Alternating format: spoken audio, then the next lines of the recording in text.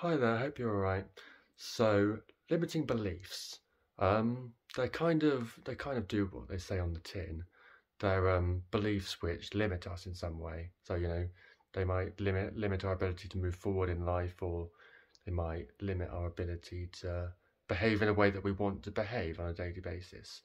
You could think of them as unhelpful beliefs, really. One of the most common limiting or unhelpful beliefs is the idea that we're not good enough. A lot of people struggle with that, and that's something that I personally have had a lot of difficulties with over the years.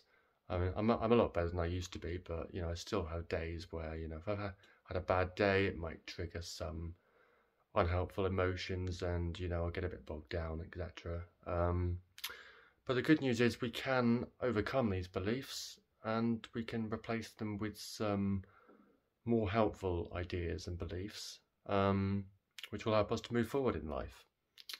So, yeah, I hope that all made sense, and have a wonderful day.